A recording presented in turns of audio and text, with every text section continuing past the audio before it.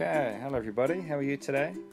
Here we go, the headstand to Scorpio pose. So, coming down, grab your elbows. So we're going to distribute this weight into a triangle. Elbows, palms, interlace your hands. So now we're going to place the top of the crown into the mat. Now use the back of your head, it's going to be a nice comfortable pose. Press your elbows. Now what we're going to do, curl your toes, push your hips up. Walk towards you, find the balance. Now bend your knees, put your knees up halfway first, control. Then keep your knees all the way up, draw your belly in. Then finally, straighten your legs up. That's the handstand. Come into the Scorpio. So bend your knees, toes together and widen your knees. Now what we're going to do is going to push your hips up. So put your palms down off the mat. Now push your shoulders up, put your head off the mat, look forward if you can, shift the weight forward.